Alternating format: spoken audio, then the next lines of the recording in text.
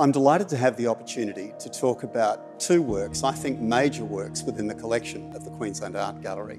And they're works that feature here in the Australian galleries, where we have our Australian collection, which first opened to the public in its current form in 2017.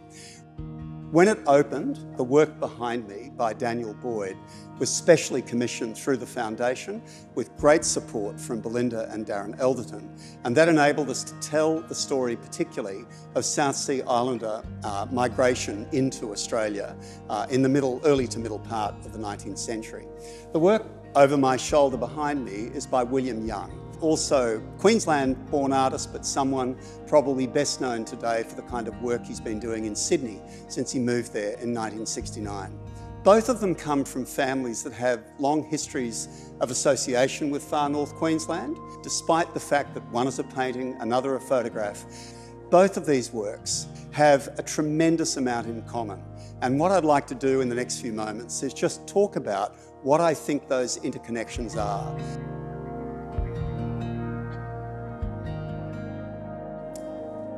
As a very young man at high school, Daniel was fascinated by history painting and would often draw very elaborate pictures from the grand masters of the great sort of British academic tradition. And so when he emerged from art school, he trained in Canberra and decided to sort of take a particular tack toward his Australian identity and his story. He looked at particularly paintings of Captain Cook, and in particular, the Weber picture, which is in the National Portrait Gallery in Canberra. And with a bit of a glint in his eye, turned Cook into a kind of a pirate, eye patch, parrot and all. So there's humour, as well as this conscious destabilising of this canonised image of Cook. So you get to a work like this and it's impossible not to see this very fractured surface. Underneath the shiny elements or the reflective elements on top, you've got a rendering on large scale of a very small black and white photograph. It's essentially painted first in oils with some work in charcoal. Over the top of that, he's applied a kind of mottled skin of archival glue that is applied to the canvas through a syringe. You can actually see some of the sort of air pockets as the syringe finishes its work, making these kind of worm trails over the top of the canvas. And for Daniel, that's about both seeing and not seeing. He's decided that nothing, no single image can contain the truth that really is inherent in that image. Because Daniel is a young man of South Sea Islander or Vanuatuan Aboriginal descent, he has this kind of mixed cultural heritage. And what he's tried to do is tell the story of his own identity as a young Aboriginal or Indigenous man. And this work takes him to the country of his own people and shows what very obviously looks like a white overseer in charge of the South Sea Islander labourers. At Hamilton at that point in time, there was a mixed group of workers on the property. There were 176 known South Sea Islanders in the 1880s, in 1888 to be precise. There were 29 or thereabouts Chinese, somewhat fewer white Australian workers, and a very small handful of Javanese. The thing that really broke these labourers down was the fact that the South Sea Islanders were paid something in the order of £5.6 or £5.6 for a year's labour.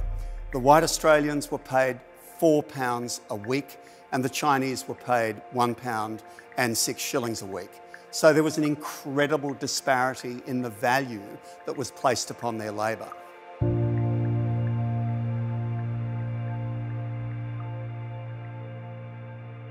William Young was born in Mareeba, not far out of Cairns on the Atherton tableland, and spent most of his life growing up in Dambulla, not that far away in far north Queensland.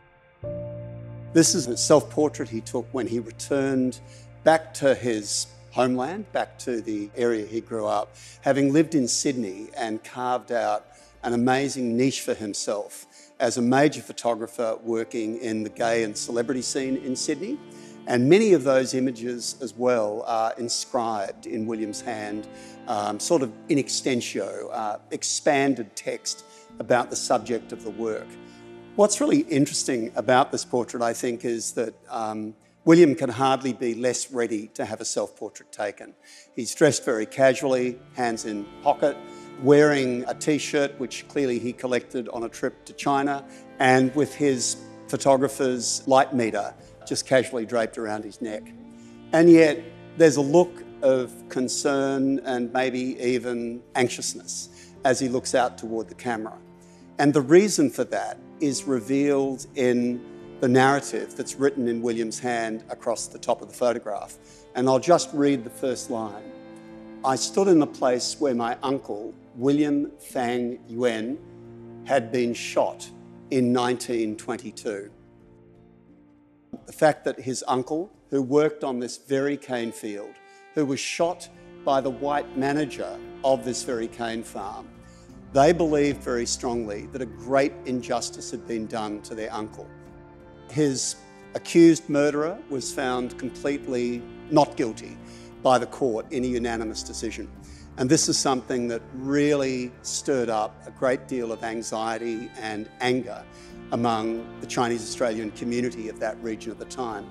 William later did a series of images which are specially dedicated to interrogating, as it were, the evidence, the court-based evidence that was presented around that particular crime back in the 1920s.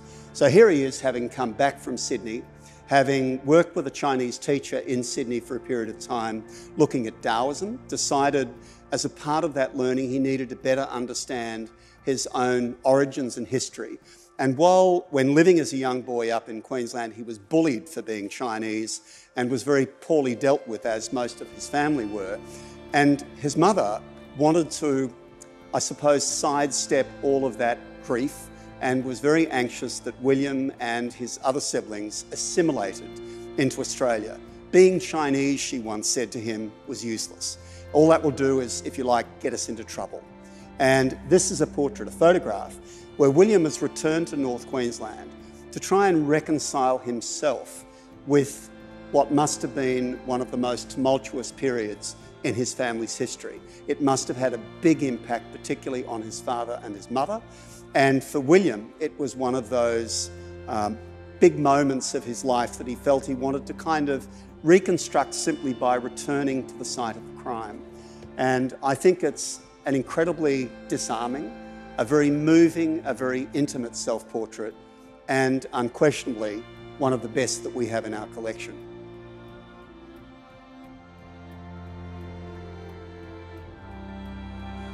So in choosing to talk about both these works, what I wanted to do was to reflect on the insight that they gave us to an important part of early Queensland colonial history. One touching upon the very serious subject of slavery, as it was in the early days of South Sea Islander blackbirding and bringing people forcibly from Melanesian islands into Australia to work on the cane and banana plantations and so on. And also that early history of Chinese Australians who came out, of course, initially during the gold era, as did the forebears of William Young, and of course the tragedy of the murder of his uncle in 1922 that occurred in the cane field in which William is now posing. And I think while both of those stories have a seriousness to them, an earnestness to them, they're both really, in a way, portraits of family history, portraits that endeavour to try and better understand how our cultural identity is formed as contemporary Australians, no matter where we come from, no matter what immigration wave we came to Australia on, or whether we're indeed Indigenous to Australia. I think for contemporary Australia, reconciling ourselves to that story, that history, is something that we need to spend more time doing. And I think for many Australians, we've decided to overlook those chapters in our history which tell us about the uncomfortable truths of how this land was colonised and settled. These two artists both bring that story right into the foreground. And I think that the next time that you can visit the Queensland Art Gallery, I think you should take a moment to look at them and to reflect on the power and the challenge that both those artists have given to us.